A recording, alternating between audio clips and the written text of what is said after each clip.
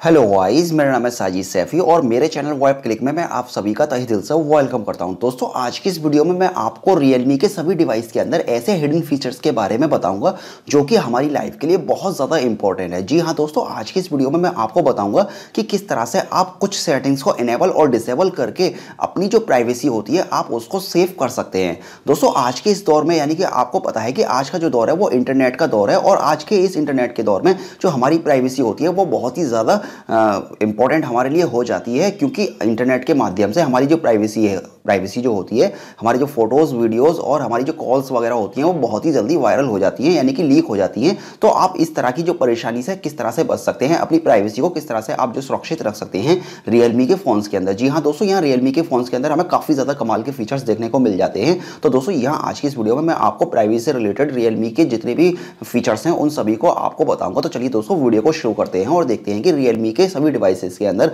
हमें प्राइवेसी से रिलेटेड कितने सारे ऑप्शन मिल जाते हैं और ये ऑप्शन कैसे हैं और ये किस तरह वर्क करते हैं और हम इनको किस तरह से यूज़ कर सकते हैं। तो चलिए दोस्तों, अब वीडियो को शुरू करते हैं।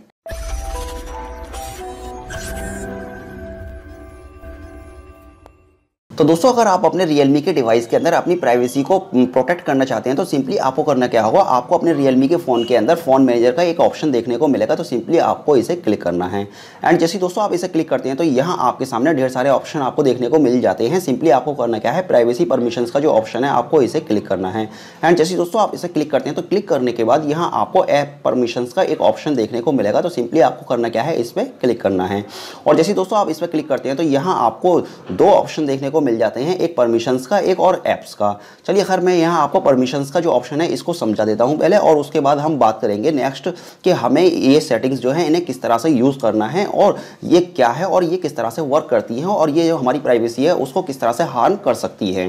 तो चलिए यहाँ बात कर लेते हैं यहाँ पर हम कुछ ऑप्शंस के बारे में। तो यहाँ आपको फ़ोन्स के अंदर call, read call history and यहाँ आपको राइट और डिलीट कॉल लॉग्स और रीड IMEI नंबर, इस तरह के ऑप्शन देखने को मिल जाते हैं।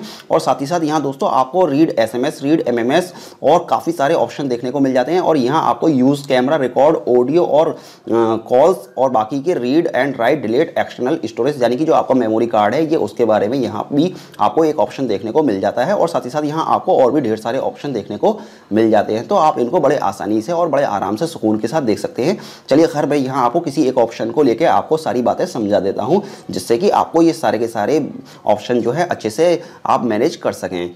तो चलिए खैर, यहाँ हम एक ऑप्शन को ले लेते हैं। जैसे फॉर एग्जांपल के लिए दोस्तों यहाँ मैं रीड कॉल हिस्ट्री का ऑप्शन ले लेता हूँ। तो जैसा कि दोस्तों आप यहाँ गौर से देखें, जब मैंने रीड कॉल हिस्ट्री का जो ऑप्शन है इसके सामने यहाँ आपको 5 ऐप्स का ऑप्शन देखने को मिल जाता है और बाकी 10 ऐप्स का। इसी तरह से आपको ढेर सारे जो ऑप्शन है इन सभी के आगे कुछ ऐप्स के ऑप्शन देखने को मिल जाते हैं। जैसे कि यहाँ रीड कॉन्टैक्ट्स में आपको 28 ऐप्स का ऑप्शन देखने को मिल जाता है।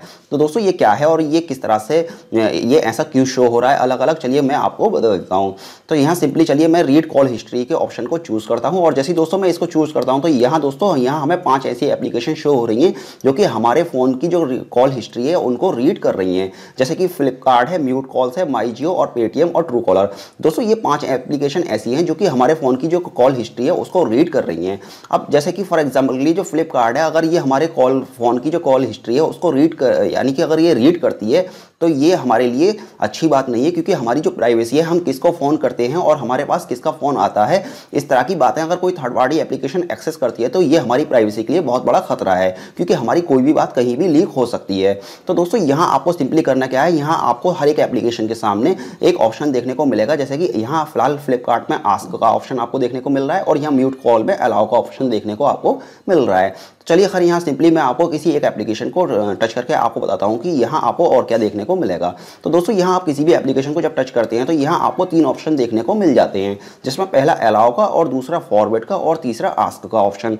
अब दोस्तों यहाँ अगर आप पहले ऑप्शन को सेलेक्ट कर लेते हैं तो यहाँ जो फ्लिपकार्ट है वो आपकी कॉल हिस्ट्री है उसको आपसे बिना पूछे, यानी आपकी विदाउट परमिशन, ये हमारी जो कॉल हिस्ट्री है उसको एक्सेस कर लेगी और उसको रीड भी कर सकती है। एंड अगर आप फॉरवर्ड का ऑप्शन चूज़ करते हैं तो जो फ्लिपकार्ट है वो आपकी आपकी कॉल हिस्ट्री है वो उसको एक्सेस नहीं कर पाएगी, तो जो कि हमारे लिए काफ़ी अच्छी बात है।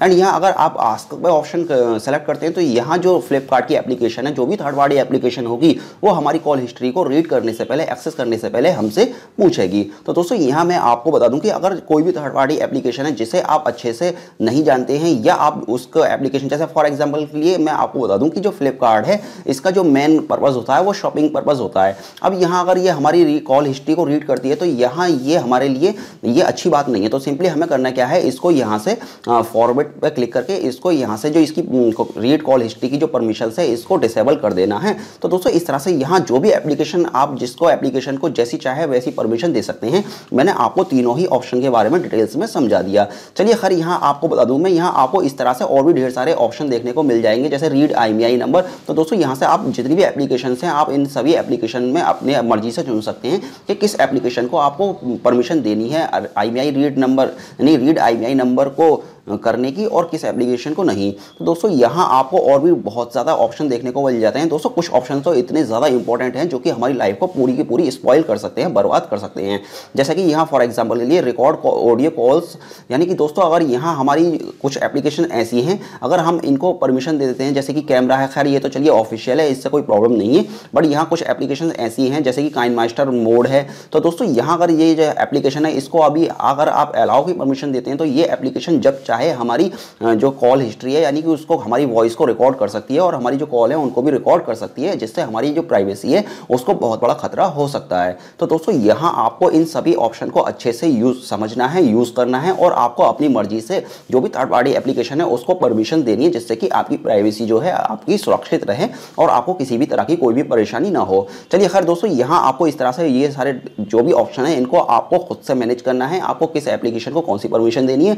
चलिए मैं आपको यहाँ दूसरा जो टैब है ऐप्स का, इसके अंदर भी आपको समझा देता हूँ कि आप इसको किस तरह से यूज़ कर सकते हैं। तो दोस्तों जब आप ऐप्स पर टच करते हैं तो यहाँ आपके फ़ोन के अंदर जितनी भी एप्लीकेशन है वो सारी की सारी आपको यहाँ इंडिविजुअली शो हो जाएंगी। तो आपको सिंपली करना क्या है, यहाँ से आप जिस एप्लीकेशन पर आपको भरोसा नहीं है, या जिस एप्लीकेशन को आप चाहें कि आप, जैसा फॉर एग्जाम्पल के लिए कि यहाँ फ्लिपकार्ट को मैं चूज़ करता हूँ, तो मैं यहाँ इंडिविजुअली फ्लिपकार्ट को सेट कर सकता हूँ कि फ्लिपकार्ट के लिए मुझे क्या क्या परमिशन अलाउ करनी है और क्या क्या परमिशन अलाउ नहीं करनी है। जैसे कि फॉर एग्जाम्पल के लिए मैं चाहता हूं कि फ्लिपकार्ट जो एप्लीकेशन है वो हमारे फ़ोन की जो कॉल हिस्ट्री या जो भी है हमारे फ़ोन को वो एक्सेस कर सके या ना कर सके, तो मैं यहां से उसको इंडिविजुअली सेलेक्ट कर सकता हूं, यानी कि परमिशन दे सकता हूं। और ऐसे ही कॉन्टैक्ट्स, SMS जो भी मैं चाहूँ इस फ्लिपकार्ट को एक्सेस करने की परमिशन दे सकता हूँ, और जिसे चाहूँ जिस ऑप्शन को डिसेबल कर सकता हूँ, तो जिससे कि ये एप्लीकेशन जो है अपनी मर्जी से वर्क नहीं करेगी। और दोस्तों ये हमारी मर्जी के अनुसार ही वर्क करेगी, यानी कि जो हम परमिशन इस एप्लीकेशन को देते हैं ये केवल वही एक्सेस कर पाएगी, इसके अलावा हमारे फ़ोन के अंदर कोई भी अदर ऑप्शन को ये एक्सेस नहीं कर पाएगी। तो दोस्तों ये काफ़ी बड़ी इंपॉर्टेंट और काफ़ी बढ़िया सेटिंग्स थी, जिससे कि हमारी जो प्राइवेसी है हम उसको प्रोटेक्ट कर सकते हैं और अपनी लाइफ को स्पॉइल यानी कि बर्बाद होने से बचा सकते हैं। तो दोस्तों आज के इस वीडियो में सिर्फ इतना ही था। मुझे उम्मीद है कि आपको ये वीडियो पसंद आया होगा। अगर आपको ये वीडियो पसंद आया है तो प्लीज़ आप इस वीडियो को लाइक कीजिए, शेयर कीजिए और साथ ही साथ चैनल को सब्सक्राइब करना बिल्कुल ना भूलें। तो चलिए फिलहाल इस वीडियो को फिनिश करते हैं, मिलते हैं ऐसी एक और मज़ेदार वीडियो के साथ।